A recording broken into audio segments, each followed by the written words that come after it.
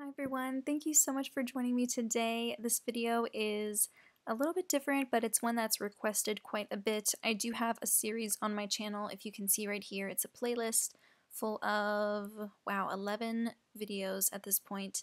And in each video I take 3 or 4 products and I tell you just how many uses it took me to finish the entire thing. Mostly makeup, but I have incorporated more skincare into this as well. I get a lot of questions from people asking me just how I'm able to organize tracking so many uses of so many products every single day. So that I can better show you and you can see what I see, I'm actually going to show you my Google Drive account.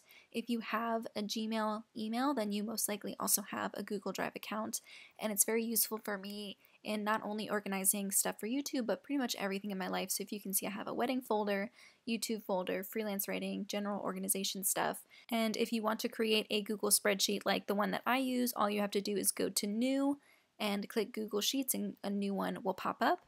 And you can change the title, and you can also just put whatever information you want in there. Let me show you what mine looks like. So I have been building it for probably 2 years now, more than 2 years. I've been tracking uses for quite a long time. And if you can see, this is just an example. This is a template. These aren't the actual numbers that I have.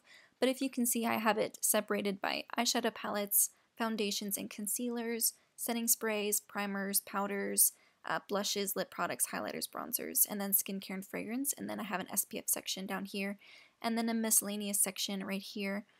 This is like eyebrow products, random tanning products, just random products that don't really fit in any other category.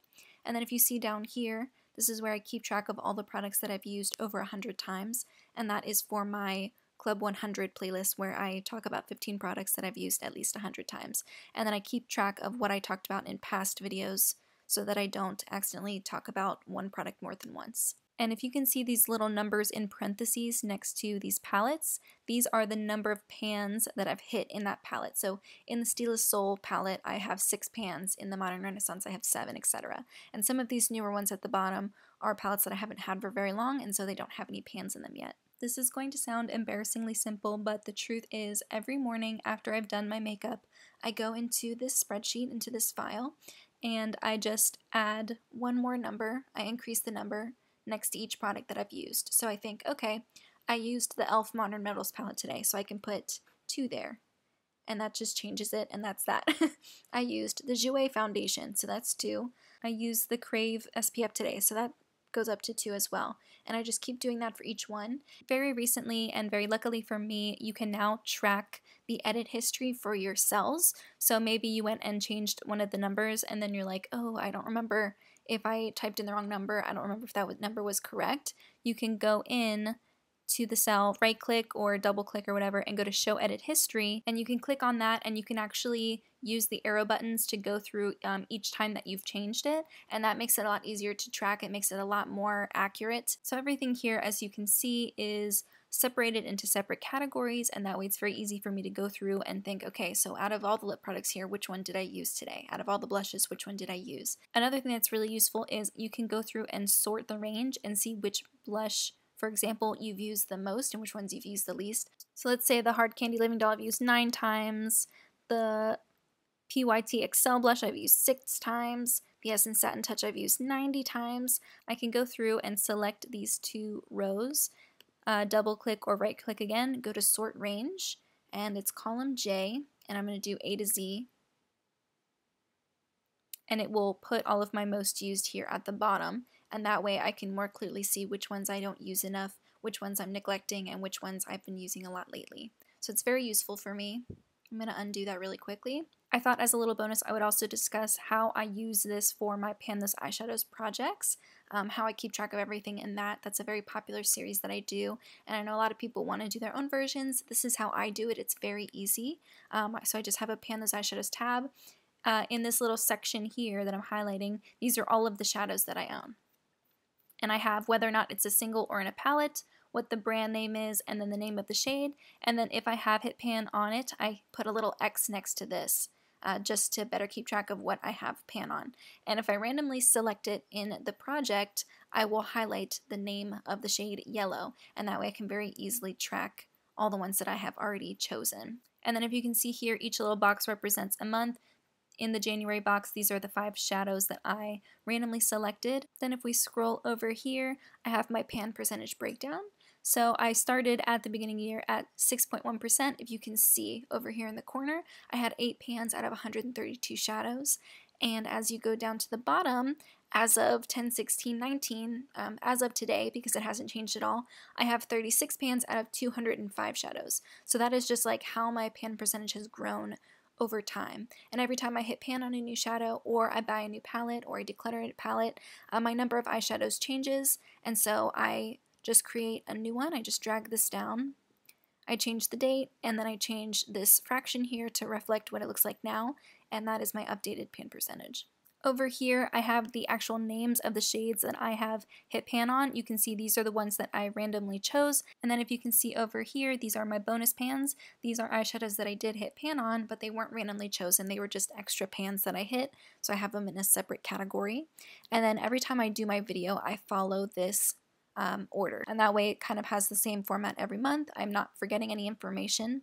And it just makes it a lot easier for me to kind of go through the same thing every single month. And lastly, I wanted to show you how I organize my how long does it take to use up videos. So right here, if you can see under ready, these are products that I have been tracking that I have finished. So a little spoiler alert. What I do to keep track is I will right click or double click and I'll insert a comment and I'll say, oh, this took, I don't know, 800 uses to finish. It didn't, but I'm just going to put that in there and then comment.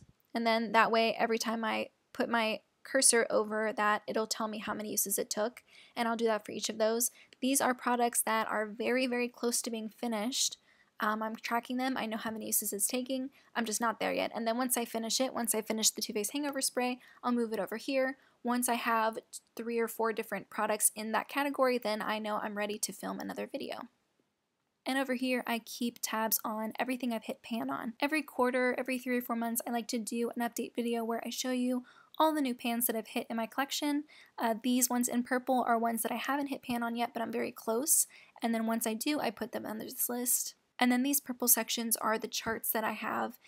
They better help me keep everything organized for my how long does it take to use up makeup videos. So we'll use the Bare Minerals Color Collector as a example. Let's say full price is $22 and it's 1 ounce. And then I'll type in a formula. You'll see the formula pop up right in this line up here. So I'll click equals, and then I'll click on that cell, $22, and I will divide it by 1, and that means it's $22 per ounce. And then if you get it on sale, I think you can get it on the Ulta and Sephora website, so I would do another formula. I would click equals 22 multiplied by 0.8, which is 80%, meaning you get 20% off. And then I will do another formula where I take that total, $17.60, and I divide that by 1 ounce to see how much it costs per ounce when it's on sale. And then let's say it took me 800 uses to finish. It didn't. That's a made-up number. I'll give you the actual number in my next video, but I will make another formula. I'll click equals $22 divided by 800 uses, and that is 3 cents per use. I will do the same formula but with the sale price, so equals $17.60 divided by 800 brings it down to 2 cents, and that's how I go through, and that's how I calculate cost per use, etc. Usually I have all the formulas already in there, and then when I put in the number, the uses, which is usually the last piece of information that I have, it'll fill in all the other cells for me. And that is it. I hope this gave you some perspective. It does take a little bit of time to type everything out and get everything set up in categories and put it in a type of format that works for you, that's, aesthetically pleasing, but also easy to keep organized. Everybody's a little bit different. I use spreadsheets a ton just to keep my life organized in general. I use them at work. I use them, regarding a lot of things.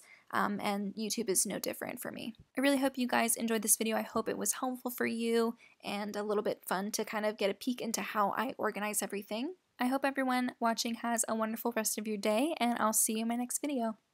Bye, guys!